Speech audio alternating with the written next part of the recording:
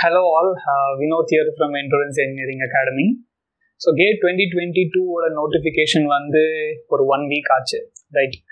So எத்தனை பேர் apply பண்ண போறீங்க அப்படின்னு எனக்கு தெரியல.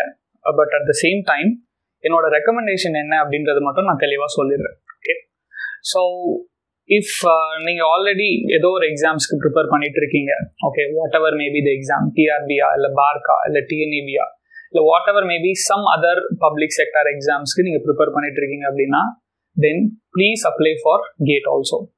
ஒரு 1500 rupees ஃபீஸுக்காக பார்க்காதீங்க. ஓகே, ஸோ ஃபீஸ் 1500 ஆச்சே, நான் அதை அப்ளை பண்ணுறதுனால என்ன அப்படின்னா, கேட்டுனால இருக்கக்கூடிய n நம்பர் ஆஃப் ஆப்ஷன்ஸ் என்னென்ன அப்படின்னு சொல்லிட்டு நான் ஆல்ரெடி ஒரு டீட்டெயிலான வீடியோவில் எக்ஸ்பிளைன் பண்ணியிருந்தேன்.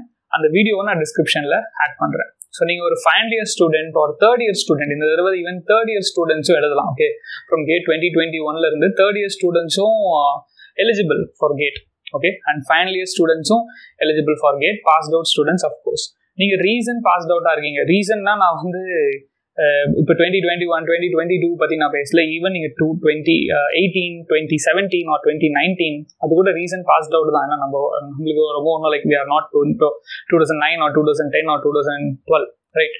ஸோ ஸ்டில் நீங்கள் வந்து ரீசன் பாஸ்ட் அவுட் தான். ஸோ ஒரு லாஸ்ட் 4 years 5 years பாஸ்ட் அவுட்டாக இருக்கீங்க அப்படின்னா ஸ்டில் உங்களுக்கு நிறைய ஆப்ஷன்ஸ் கேட் மூலமாக இருக்கும். ஓகே, ஸோ ஈவன் கேட் 2020 மூலமாகவும் பப்ளிக் செக்டார்ஸ் ரெக்ரூட் பண்ணாங்க few. Okay, so few notifications வந்தது. கோவிட்னால நிறைய போஸ்ட்பாண்ட் ஆச்சு. But there is a possibility திரும்பவும் அதர் நோட்டிஃபிகேஷன்ஸ் வரதுக்கான பாசிபிலிட்டி இருக்குது. ஓகே, அது இல்லாமல் நீங்கள் கேட்டுக்கு ப்ரிப்பேர் பண்ணீங்கன்னா ஆப்வியஸாக மற்ற எக்ஸாம்ஸுக்கும் அப்படியே like what ever exams which are going to right அந்த எல்லா எக்ஸாம்ஸுக்குமே வந்து யூஸ்ஃபுல்லாக இருக்கும். ஓகே, ஸோ ஃபைனலி வேறு என்ன, நான் கேட் எக்ஸாம் பற்றி எக்ஸ்பிளைன் பண்ணுறதுக்கோ இல்லை நான் வந்து நோட்டிஃபிகேஷன் வந்துருச்சுன்னு சொல்கிறதுக்கோ நான் வரல. பிகாஸ் நோட்டிஃபிகேஷன் வந்துருச்சு அப்படின்னு சொல்லிட்டு ஆல்மோஸ்ட் எல்லாருக்குமே தெரியும். பட் தமிழ் ஸ்டூடெண்ட்ஸுக்கு within Tamil students, okay, very minority of the students have that interest. என்னதான் வந்து அவங்க ஏதோ ஒரு காம்படிட்டிவ் எக்ஸாம் படிக்கணும், காம்படிட்டிவ் எக்ஸாம் ப்ரிப்பேர் பண்ணணும் அப்படின்ற மாதிரி ஒரு மைண்ட் செட் இருந்தாலும் அவங்க கேட்டுக்கு ப்ரிப்பேர் பண்ணணும் அப்படின்ற மைண்ட் செட் இல்லை.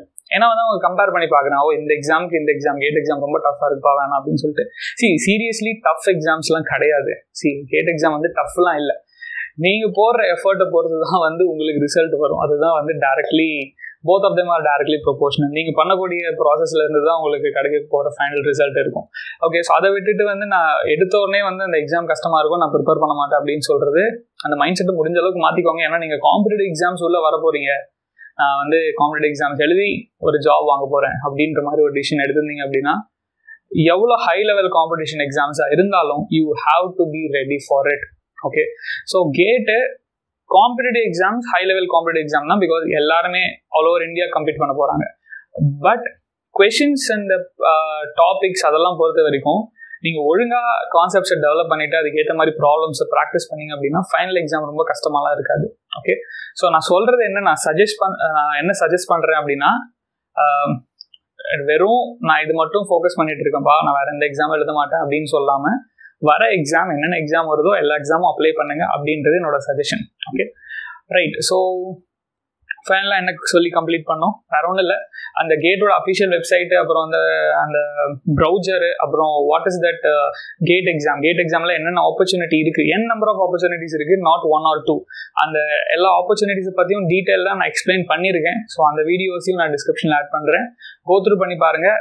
இந்த 1500 rupees இல்லை 750 rupees அந்த காஸ்ட்டுக்காக ஒரு ஆப்பர்ச்சுனிட்டியை லூஸ் பண்ணிடாதீங்க. It's a very big opportunity. உங்களுக்கு இன்னும் 6 months டைம் இருக்குது. ஆகஸ்ட்லேருந்து கால்குலேட் பண்ணி பார்த்தா until February 1st week or 2nd week உங்களுக்கு இன்னும் 6 months டைம் இருக்குது.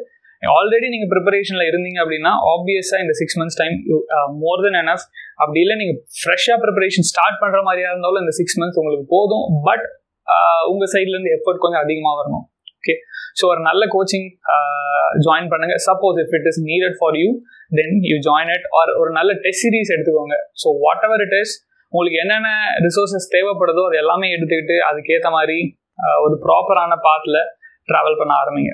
ஓகே, அப்படி இல்லை நான் கேட்லாம் எழுத மாட்டேன்பா, ஒன்லி டிஆர்பி டிஎன்இபின்னா அது உங்களோட இஷ்டம். கரெக்டாக எக்ஸாக்டாக நான் அது எப்படி சொல்லணும் அப்படின்னா, அதை நீங்கள் எழுதாமல் போகிறதுனால you are going to lose only. Okay, so you are not going to gain anything, you are going to lose only. So it is up to you hereafter. உங்களுக்கு நீங்கள் லைக் 2010 பாஸ்ட் அவுட்டு, நான் 28 passed out, 2007 passed out. So அப்போ எனக்கு ஆப்ஷன்ஸே கிடையாது, TRP மட்டும்தான் ஒரே option. ஏன்னா மற்ற எதுலையுமே எலிஜிபிலிட்டி கிடையாது. I'm over 35, I'm over 40. அப்படி இருக்கவங்களுக்கு ஓகே அக்செப்டட். ஓகே, உங்களுக்கு டிஆர்பி மட்டும்தான் ஆப்ஷன்ஸ் இருக்கும் because age restriction. But reason passed out, reason 4-5 years ஒரு 3-4 இயர்ஸ் பாஸ்ட் அவுட் அப்படின்னா நிறைய ஆப்ஷன்ஸ் இருக்குது. அதை ப்ளீஸ் எக்ஸ்ப்ளோர் பண்ணுங்கள். அதை விட்டுட்டு வெறும் இதுதான் அப்படின்றது மட்டும் ஃபிக்ஸ் பண்ணிக்காதீங்க அப்படின்றது என்னோட suggestion. Okay right. So apply பண்ணுங்க. லிங்க் நான் வந்து டிஸ்கிரிப்ஷனில் போடுறேன். இந்த மந்த் எண்ட் ஆகஸ்ட் எண்டில் இருந்து அப்ளிகேஷன் ஓப்பன் ஆகுது. ரொம்ப டிலே பண்ணி அப்ளை பண்ணுறாதீங்க. ஏன்னா சப்போஸ் நீங்கள் அந்த September 3rd week 4th வீக்லாம் apply பண்ண ஆரம்பிச்சிங்க அப்படின்னா நிறைய பேர் அப்ளை பண்ணுவாங்க. ஸோ டெக்னிக்கல் எரர்ஸ் வர்றதுக்கான பாசிபிலிட்டி நிறைய இருக்குது. ஸோ ஓப்பன் பண்ணி ஒரு 1 வீக் 10 டேஸ்க்குள்ளே உங்களோட அப்ளிகேஷன் ப்ராசஸை கம்ப்ளீட் பண்ணிவிடுங்க. Okay fine. ஸோ வேறு இஃப் யூ ஆர் மெக்கானிக்கல் இருந்தீங்க அப்படின்னா நம்ம கிட்ட மெக்கானிக்கல் ஆன்லைன் கோர்சஸ் இருக்குது. Gate and public sector எக்ஸாம்ஸ்க்கான online courses and gate எக்ஸாமுக்கான test series and also subject courses. வெறும் ஒரு சப்ஜெக்ட் மட்டும், சிங்கிள் சப்ஜெக்ட் மட்டும், ஃபார் எக்ஸாம்பிள் மேக்ஸ் மட்டும், ஆர்எல்ஸ் ஃப்ளூயிட் மெக்கானிக்ஸ் மட்டும், தெர்மோடைனமிக்ஸ் மட்டும், வேறு சப்ஜெக்ட் மட்டும், ஏதோ ஒரு சப்ஜெக்டில் வீக்காக இருக்கீங்க, அந்த சப்ஜெக்ட் மட்டும் லேர்ன் பண்ணிக்கணும் அப்படின்னாலும் யூ ஆர் ஆல்வேஸ் வெல்கம். நம்மளோட website and Android and iOS ஆப்பு, அது இல்லாமல் மற்ற எல்லா டீட்டெயில்ஸும். Okay, demo videos. அஃப்கோர்ஸ் ஒரு டெமோ பார்க்காம நம்மளால டிசைட் பண்ண முடியாது நல்லா இருக்குமா நல்லா இருக்காது அப்படின்னு சொல்லிட்டு. அந்த டெமோ வீடியோஸ் எல்லாமே வந்து டிஸ்கிரிப்ஷனில் இருக்கும். கோ த்ரூ பண்ணி பாருங்க இன்ட்ரெஸ்டடாக இருந்தா. ஓகே, ஈவன் கோர்ஸில் இன்ட்ரெஸ்டடாக இல்லைனாலும் my humble request is gate exam apply பண்ணி கேட் எக்ஸாமுக்கு ப்ரிப்பேர் பண்ணுங்க. ஓகே.